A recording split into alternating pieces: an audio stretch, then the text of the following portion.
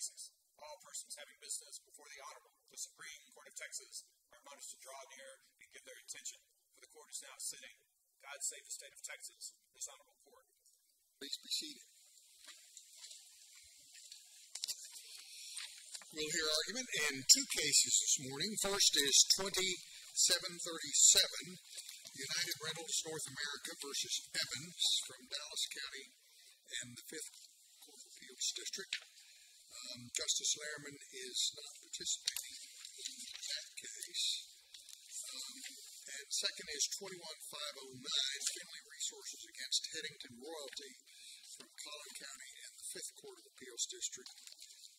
Justice Lehrman is expecting to participate in the decision of that case, but cannot be present this morning. The court has allotted 20 minutes for each side in the two cases, and will complete the arguments before lunch. The arguments are being webcast live this morning and will be available in the court's archives later. We're ready to hear argument in 2737. Please report. Mr. Guthrie will present argument for the petitioner. Petitioner has reserved 5 minutes for rebuttal.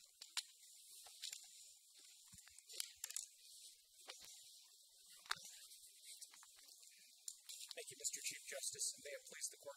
This case was tried before the wrong jury, was submitted on the wrong theory, and yielded the wrong result. The first of those issues, the Batson issues and jury selection, and the last of those issues, the multi-million-dollar survival damages award in a case involving instantaneous death, were so obvious that non-panel members of the Dallas Court of Appeals filed two separate dissents before the parties even had the opportunity to move for in-bank reconsideration. With the court's permission, I'd like to start the conversation today with the last of those issues, the damages questions, and then discuss the two wrong turns that ultimately got us to that position. At a minimum, this court must render judgment on the plaintiff's survival damages claim. Mr. Davis was killed as a result of two massive concrete beams falling on top of his vehicle. There's no evidence that Mr. Davis survived the impact of those concrete beams or that he even perceived those beams falling. The only thing the plaintiffs have ever offered in support of their survival damages claim is conjecture and speculation, which this court has made clear is not legally sufficient evidence. So, wasn't there some testimony for the medical examiner that the skull remained intact and therefore he likely survived 15 seconds after the impact? The medical examiner did testify, and the Court of Appeals kind of interpreted that testimony kind of in a slanted way. But when you view her testimony in context, it's quite clear that her testimony is no evidence of conscious pain and suffering. And that is because prior to the medical examiner taking the stand, United Rentals objected and said, essentially, there's no valid basis for her to opine on conscious pain and suffering. And the plaintiffs agreed with that. And they said that we will not ask the medical examiner to opine on conscious pain and suffering. So the testimony that was elicited at trial was not from the plaintiffs. That was from a co-defendant who asked the medical examiner to confirm that she could not validly opine on the existence of pain and suffering. And so what she said was, the two factual points that I just described, skull intact, may have survived 10 to 15 seconds after impact. Is that correct? I mean, that the record does contain those pieces of evidence?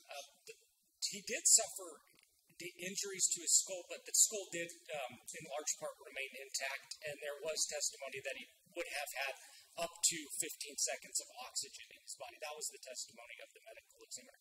But the ultimate conclusion from the medical examiner was that there was no way she could tell, to a reasonable degree of medical certainty, whether he remained conscious, was completely unconscious, or was dazed. And so there was nothing that, nothing within the medical records that she reviewed or the autopsy that would have allowed her to validly opine to a reasonable degree of medical certainty that he was conscious after the beams fell. And so I think there's really three principles, any one of three principles the court could apply in rendering its judgment, in this case, on the survival damages claim. One, the court can rely upon its precedent, things like City of Keller that says speculation is not evidence. Buick or rely on Otis Elevator and that line of cases that say, to the extent somebody's going to offer a medical opinion, it needs to be to a reasonable degree of probability. The medical examiner in this case said she couldn't do that. And the third one is the equal inference rule. The medical examiner said that there's 3 possible scenarios, and I can't tell you which one of them is more likely than not.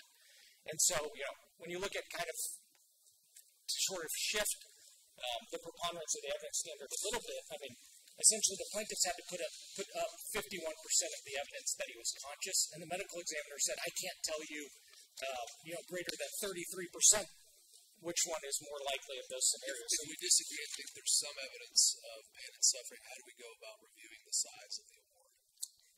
And I do think that is one of the major problems with the Court of Appeals opinion. As I alluded to, I don't think the court honestly gets there, but if the court does get to the question of damages, I do think that the opinion in this case sort of underscores the unpredictability that's marred the review of non-economic damages. In this case, essentially the Court of Appeals said here's some testimony. Juries have essentially unlimited discretion, so we're not going to review it. And I think the major flaw that I see in the Court of Appeals opinion is that they abdicate their duty as a common law court to look at precedent and make valid comparisons between pre-existing cases and the case before them. And they really did that in 2 respects. First, they did it with respect to the proper method for conducting a legal sufficiency review. I think if you really compare what this court has said a legal sufficiency review entails versus what the Court of Appeals did, they didn't do that, so I don't think you get to the damages. But certainly if you do, there's an abundant amount of case law that we've cited in tab 1 of our bench book for the court, where other courts have considered the existence of a few seconds of pain and suffering, and they've essentially said that regardless of the severity, no matter how extreme the pain and suffering is, you cannot support a multi-million-dollar reward off of a few seconds of pain and suffering. And so I think, the key takeaway for this court, if it gets to this excessiveness issue and the proper standard for reviewing that, is courts need to be cognizant of the fact that you need to treat like cases alike. That's one of the hallmarks of any system of justice. And the Court of Appeals essentially eschewed that and said, no 2 cases are comparable. But that's really the jury has to start doing that. We're not here to second guess. The jury is the fact finder. We can review it for sufficiency, but I agree with you about the importance of treating like cases alike. But in order to aid the jury in doing that, shouldn't they be given some more information on what these kinds of damages are, other than just, pain? And here, physical pain and mental anguish were lumped together in a single blank, as I understand it. But there were no instructions requested, or were there any instructions requested on what those mean? The charge follows the pattern jury instructions, and so you're certainly correct that there is not a lot of request the Parkway standard about nature, duration, and severity. No, not in this case. Why shouldn't we apply that standard, the nature, duration, and severity standard that we use in deciding whether there's legally sufficient evidence of the fact of damages, also to consider whether there's legally sufficient evidence of the amount of damages? I think that is a valid point, and I do think the court should do that. I think one of the key components, obviously, in assessing the amount of damages is the duration of the pain and suffering. And so, it seems like, Parkway was about mental anguish, but it seems like nature. What's your position on whether nature, duration, and severity are also the right sort of factual comparators to look at as far as physical pain is concerned? I do. I agree with that. I do think that those are relevant considerations that need to be taken into context. Obviously, it's kind of a holistic standard that the court has to look to, but I do think those are valid, maybe even the dominant factors that the court should consider in reviewing, or that courts should consider reviewing the amount of damages as well. And review would work both ways. If it was too little, if it was $1,000 in a very traumatic case. That is correct, Your Honor, and there are Court of Appeals opinions that where plaintiffs have appealed their own, verdicts in their favor, but, awarding essentially nominal amounts for $1 or $1,000, where the evidence didn't support that. So certainly, the rule would cut both ways. On factual sufficiency, you could say it's against the great weight of preponderance in order a new trial if it was too little. Correct. The Court of Appeals could. We couldn't on factual sufficiency. Correct. And that's, as I alluded to, I don't think the court gets here, but to the extent the court addresses the standard for factual sufficiency, obviously that's a legal question this court has authority to address.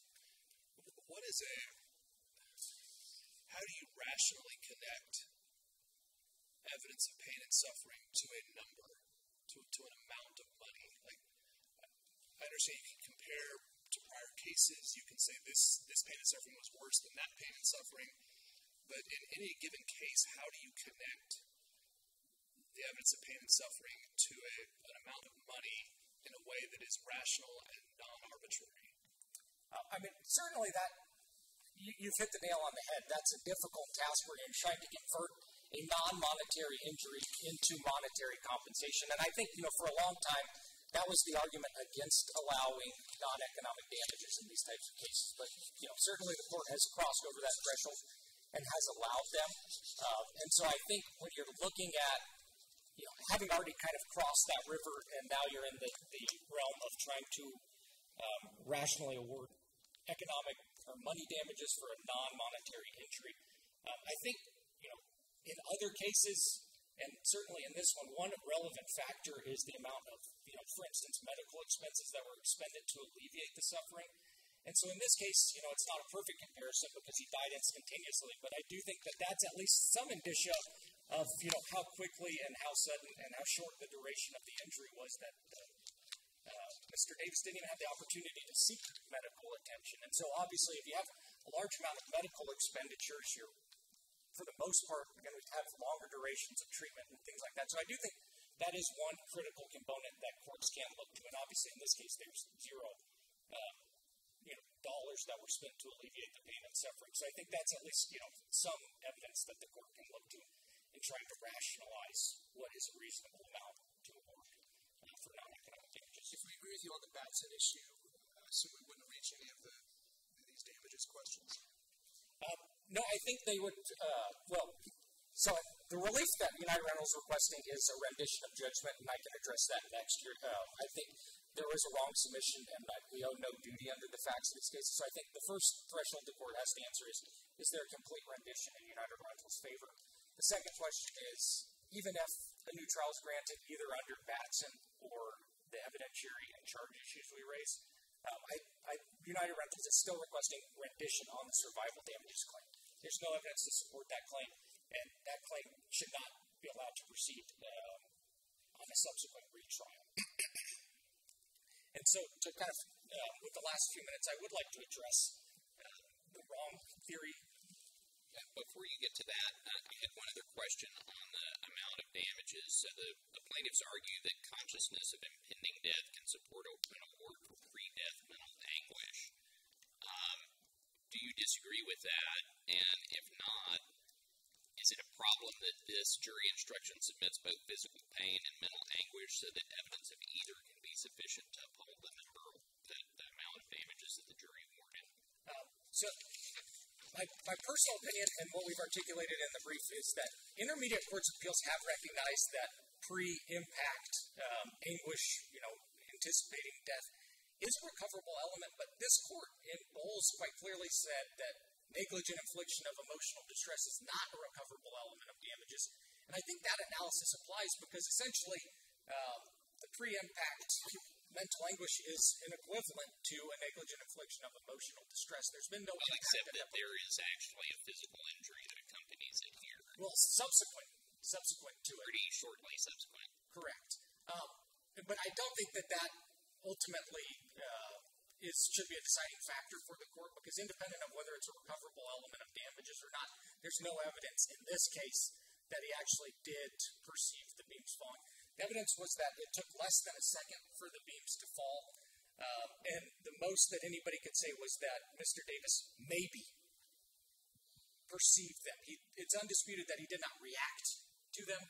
There's no indications from anybody else on the freeway, for instance, that he had attempted to brake or take any type of evasive action before the accident. And so I think even, again, under a legal sufficiency point, there's no evidence of pre-impact anguish or post-impact consciousness. conscious pain and suffering.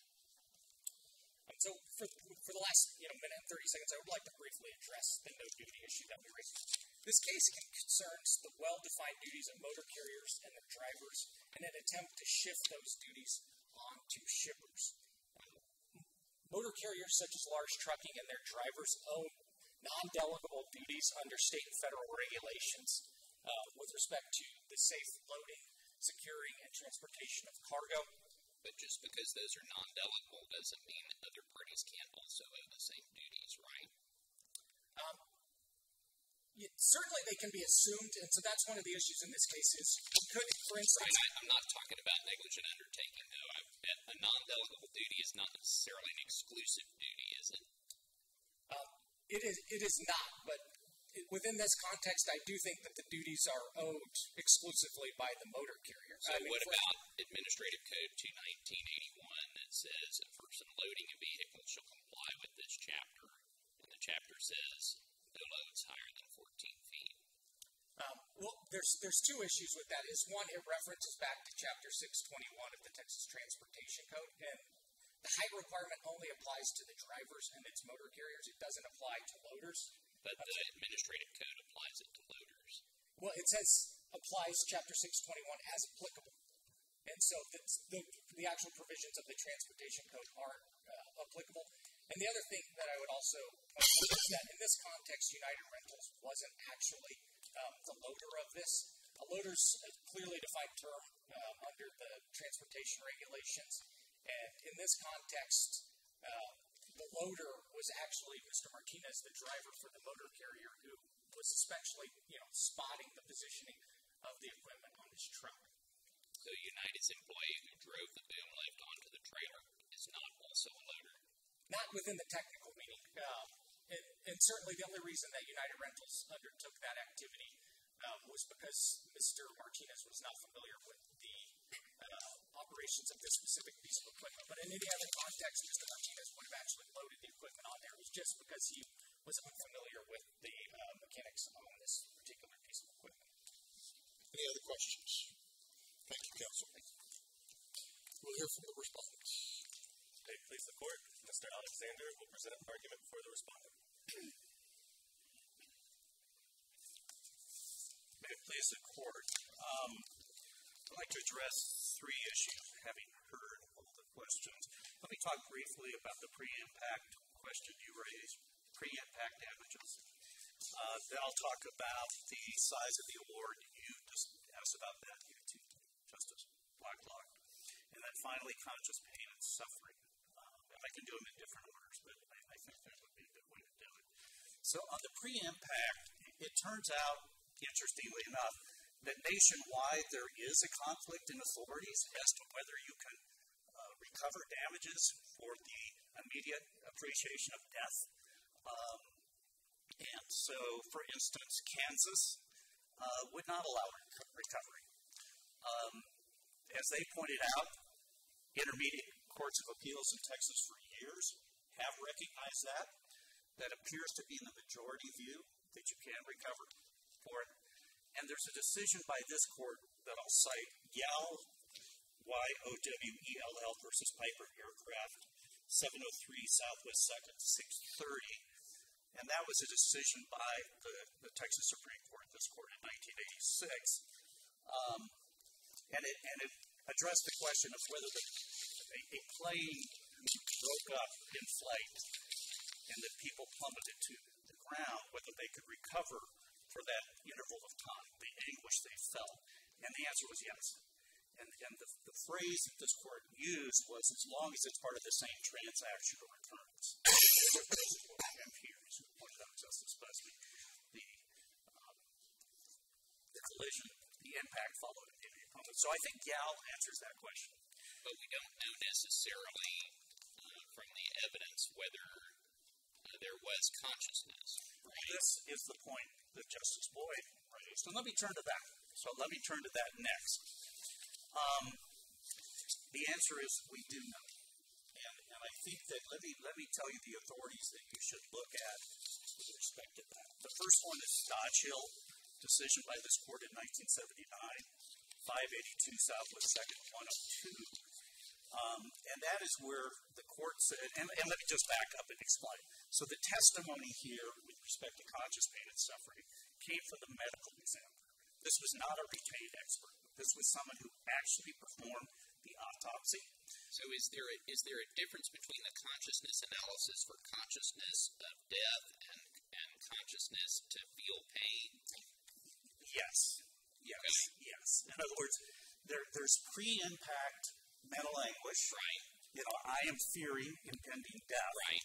Then there is conscious pain and suffering. So what's the evidence on the first of those two things that says more likely than not he was conscious of impending death? Okay. The evidence of that came from the expert witness who said that there was a interval of 0.9 of a second before the actual collision, and if he was rendered unconscious, which I will point out to you he was not, but that was the evidence on that. It comes strictly from. But I thought the expert said maybe. I mean, does it have to be to a reasonable certainty? I think there has to be a reasonableness hurdle. Yes, I do.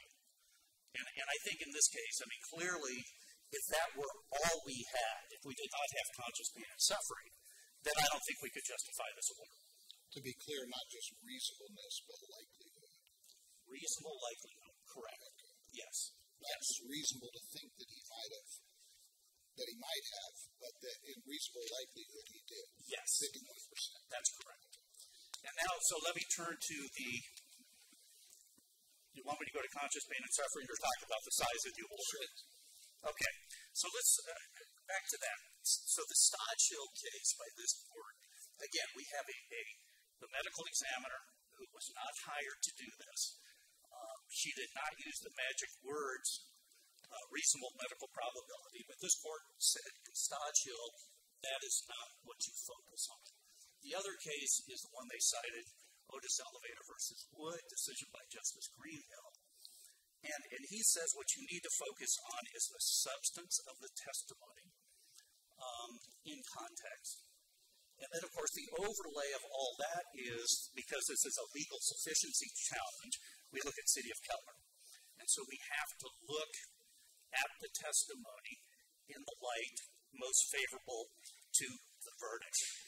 And I just want to read her testimony and ask the court to view it through that lens, or those lenses. This is what she says. He may or may not have been knocked unconscious, and there's no way to know for sure. Inserting words. Since he has no other real internal head injuries, I don't have anything anatomic, because I do anatomy, to pull me in that direction. That is, in the direction of unconsciousness. On the other hand, certainly there have been people who, in terms of anatomy, only had a subscapular hemorrhage. That's what we're talking about, a contusion. And were knocked unconscious, so that's a maybe. The only fair way that you can read that testimony, viewed through the lens, is looking at the anatomy, the hard evidence. I don't have anything, back to your point, his entire body was crushed, but his skull was not. And the injury to the head was not serious. And so her testimony is, nothing's pulling me in the direction of his being unconscious, anatomically. Didn't your client have the burden to prove the consciousness necessary to experience that pain and suffering? To the level of reasonable probability. Right, but here, all she's saying is, well, there's some evidence of a lack of damage to the skull that would render him unconscious. But I don't have anything to pull me from that to consciousness. It never gets to anywhere. No, it's the other way around. This is the point. Anatomically, the concrete evidence, once again, we're not talking here, this is not, cart tracks through spilled macaroni, where we don't know how long it's been on the ground.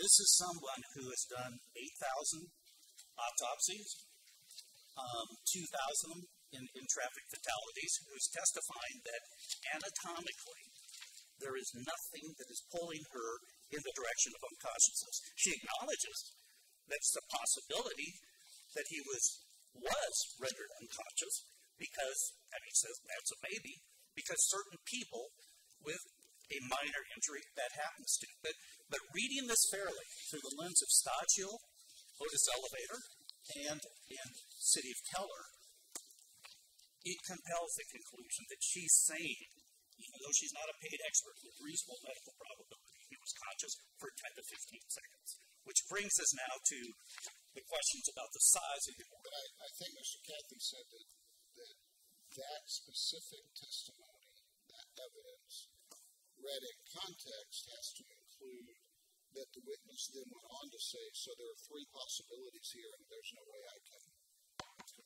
conclude. Well, then I think that what she's saying, again, used through the lens is, I cannot tell you with certainty which of these is true. And certainty is not the test. So she's acknowledging, as a physician who's not a professional expert, that she's acknowledging, I cannot tell you with certainty which of these was. But if you read her testimony fairly through those lenses, she's acknowledging conscious pain and suffering. So that brings us then to the size of the organ. And the question was raised about Parkway, whether that could be used. I think there's a couple of things that could be used. Let's start with Parkway. I do think that Parkway is readily adaptable to conscious pain and suffering. Nature, duration, severity. And this case actually provides a solid example of how that can be done. What was the nature of the injury? This man's entire body was crushed, except for his skull. 6 of the 8 major arteries to his heart were ripped off. So the nature of his injuries are unlike any that hopefully any of us will see again. Nature. Duration, 10 to 15 seconds. Solid evidence of that. That's how much oxygen he had left in his brain. Severity, off the charts. Off the charts. The jury was entitled to conclude that if he was conscious, as they reasonably concluded for 10 to 15 seconds, that was unimaginable pain. And $5 million. Was there evidence about that? Because, there is this, with trauma, there's shock. And so, was there evidence about the severity? Well, nobody was with him in the vehicle. So the only evidence we have, to be clear, is the testimony of the medical examiner. That's the evidence we have. And I think that evidence, again, viewed through the lenses I've described, permits a reasonable juror, which brings me to my second point. Beyond the Parkway standard, you have 2 decisions, one from 2014, the other 2018 by this court. Waste Management versus Texas Disposal, and Anderson versus Durant, where this court says that non-pecuniary damages are measured by an amount that a reasonable person could possibly estimate as fair compensation. So that's another standard that this court has not expressly adopted for purposes of pain and suffering, but I think fits. And it dovetails nicely with your jurisprudence on factual sufficiency review. So that's another one in addition to Parkway that can be used. Was the jury told, here's the number that we think you should award, and here's why? I mean, was the jury given a reason how you can link this number to this pain and suffering? I don't recall specifically. I think that the answer is yes. I think that the number was larger than $5 million. I could be wrong. But part of the problem is, and we just have to recognize this. This court, they talk about how, in 1886, this court rejected shocks to conscience. That's actually not true. If you look at that decision, it's Gulf versus CNSF Railroad. It's cited in their brief. What you'll see is the court wrestles with shocks to conscience and wrestles with the fact that, as you point out, how do we deal with damages? And the answer they come up with is we can't do any better than what we're doing. That is, you give it to the jury, but recognize that there are cases that are outliers. And that's where the courts intervene and correct it. In that case, they didn't. In that case, after going through the wrestling of, and this is Texas Supreme Court, wrestling with the question of what the number should be, they ultimately allowed it to stand. And there's no intimation here that the evidence was, or the suggestion was made to award mental anguish damages for some improper purpose, like because you should punish well, no, the defendant or any. There was nothing that inflamed the jury. There was nothing that inflamed the jury, and thank you for raising that, because if you look at the jury's answers on liability, I think that will demonstrate to you that we're not dealing with runaway jury. They made nuanced decisions regarding the allocation of responsibility, 50% on the truck driver, 10% on the contractor who built the bridge, 10% on the engineering company that managed the project, and 30% on United Rentals. Furthermore, they were asked for an award of punitive damages, but they did not have a unanimous verdict. And because of that, no punitive damages were awarded. So when you look at the verdict in the case, what you see is a jury that grappled with these decisions, made very nuanced decisions, and back to your point, nothing about punishment. Quite the contrary. There was no punishment that was awarded because punitive damages were not awarded. I want to give you some time on the Batson issue, and particularly the question of whether, when a lawyer gets up and says, black females are the best jurors for me, and then uses all of his strikes, all the strikes that he uses on people who are not of that description.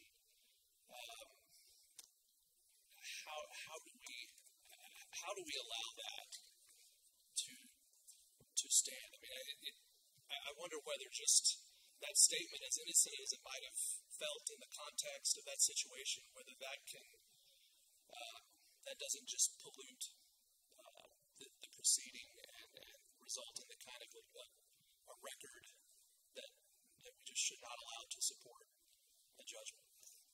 Well, I think context matters. I mean, I think you hit the nail on the head with that. And the case you need to look at, and it's cited on my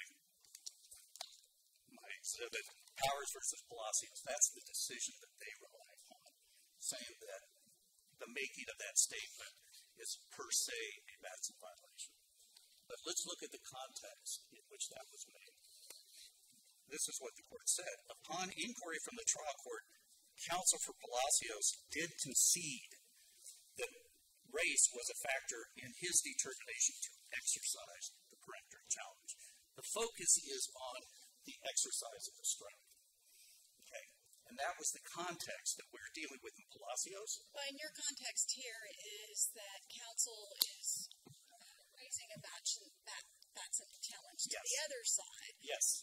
And saying, for whatever reason, we know this, but doesn't that demonstrate that just that both sides were using gender and race as a proxy in their jury selection?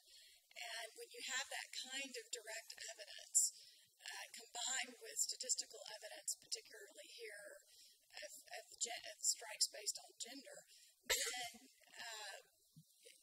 then can a district court credit the race-neutral reasons that are then given to justify those strikes? So it's not a typical Batson case where there's statistical disparity, no evidence of improper motive anywhere in the record, and then you ask for race-neutral reasons, and the trial court's supposed to evaluate the credibility of those reasons. But in this case, we've got statements made about using improper discriminatory reasons as proxies for potential biases in the case. Well, what we have here is that clearly, and you look at the pattern of their strikes, if you look at the statement made, both sides are aware. I mean, both sides have jury consultants. Let's clear that up. They had two. We had one. Well, clearly you can jury consultants telling people lawyers to pick jurors based on race and gender. That would be that's a Batson violation. That is a Batson violation. If the strikes are made based upon race, that's a Batson violation. And that's why, in this case, the trial judge did what this court has told it to do. And that went through for 78 pages. And that's not counting the time she spent studying it, looking at each side's explanations for their strikes. And a good lawyer is probably going to be able to come up with another explanation. So what do we do with that? Well, what you do with that is what the court said in Batson and this court said in Davis. We trust the trial court to make those credibility determinations. Even when there's an express admission that one of the things that they're looking at is what their jury consultant told them to look at, which is race and gender. Well, let's look at that. So in the Batson case, we had an African-American defendant being represented by an attorney who says they are striking because of race. That lawyer is saying they are striking people favorable to my client. This case in Davis, the plaintiff is an African-American. The strikes being made are, they are trying to strike people who are favorable to my client. So if you ask those lawyers in those cases, are you saying that the black juror is going to be more favorable to your client? What's the answer going to be? Yes. So unless you just want to do away with Batson and say that anytime somebody who is transparently saying, I'm trying to protect my client, then you can't get there. So when you look at, and we don't have time in 46 seconds, but when you look through each of the examinations of the strike made by this trial judge, where his explanation was being provided as to this is why I was doing it, it's very clear that there was no abuse of discretion. What if the other side had come up and said, we know that white men are the best jurors. Said what? We know that white men are the best jurors, and that's why, Your Honor, that's why that explains our behavior and their behavior. I feel like we wouldn't be here arguing about this. I think everybody would. That would shock the conscience, right? To use the term from the damages discussion, and I wonder why this doesn't equally shock the conscience. Well, I think once again you have to do it in terms of the context in which it was made.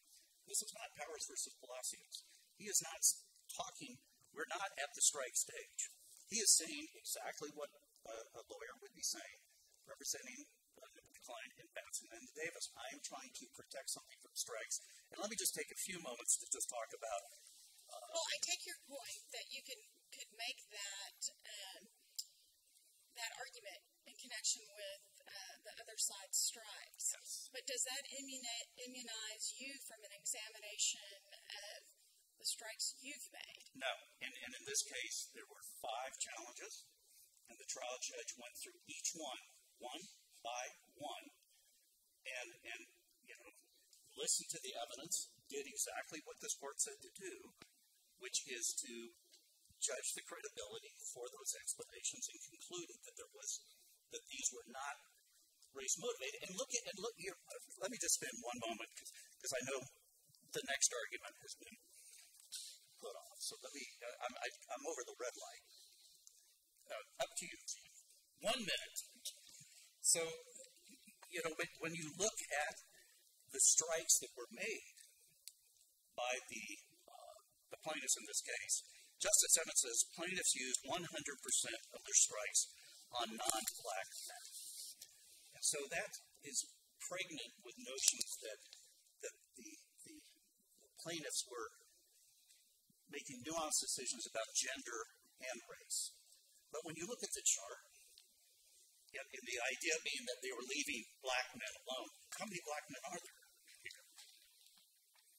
There's none. So, and the fact that they used only 5 of the 6 strikes is important. I mean, the intimation, the inference on this record is had they had more strikes, they would have struck more males. They had more strikes. They didn't strike more males. So, again, back to the main question. The fact that this lawyer was transparent in explaining why it was that they were exercising their strikes in the way they were doing, which is what you're required to do at stage 3 of Batson. That's the burden. He's saying this to carry the burden. That cannot be flipped around and go, aha, you've committed a Batson violation, we get to make trouble. We can't get rid of Batson, but if we got rid of peremptory strikes, we wouldn't have this problem either. True. But that's not. As opposed to having decisions from this court instructing people how to careful decisions. Yeah, but that would be a discussion for another day, whether we should get rid of peremptory strikes. But I mean, the answer to your question straight up is true. Any other questions? Thank you, Mr. Eckmeyer. You have 5 minutes.